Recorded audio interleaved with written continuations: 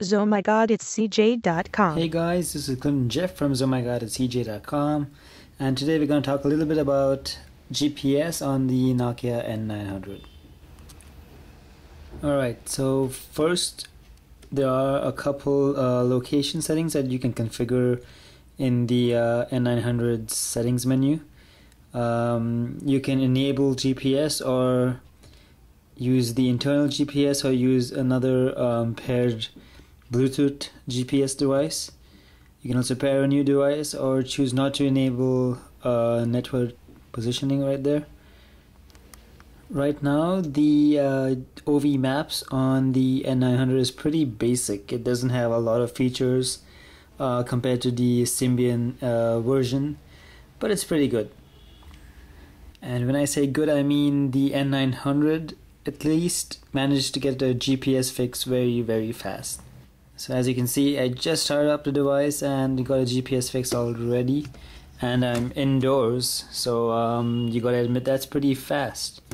As you can see, there are very basic features on the Ovi Maps on the N900. You can see where you are. There's a compass right there that you can choose to check out. There are also a couple settings that you can choose to use: map view, satellite terrain, night mode, and 3D landmarks.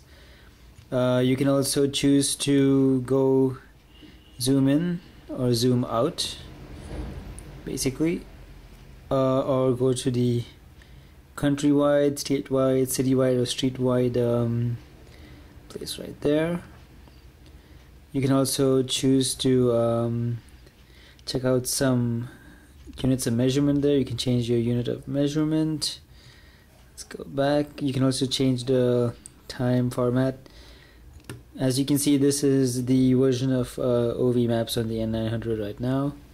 You can also see there's directions right there, routing and places. Unfortunately, you can't sync Ovi Maps on the N900 with the online Ovi Maps, so there are very limited places right there that you can either save or search for. You can also see a little GPS icon at the top right there. You can also keep it in the background because Maemo allows you to multitask. There's also a little GPS icon there to let you know that the N900 is using GPS. Now it's kind of ironic to see that Ovi Maps on the N900 isn't that mature, especially considering that the N900 seems to have the best GPS reception out of any Nokia device we've used so far. We've literally gotten GPS locks in a matter of milliseconds, if not seconds. So yeah, very impressive, the N900.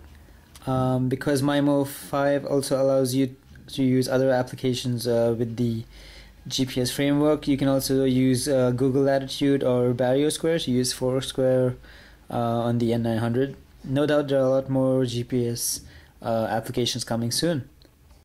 So yeah, that's pretty much it for GPS on the Nokia N900. If you have any questions, do let me know in the comment section below. For more on this, do check out our post on ohmygodcj.com.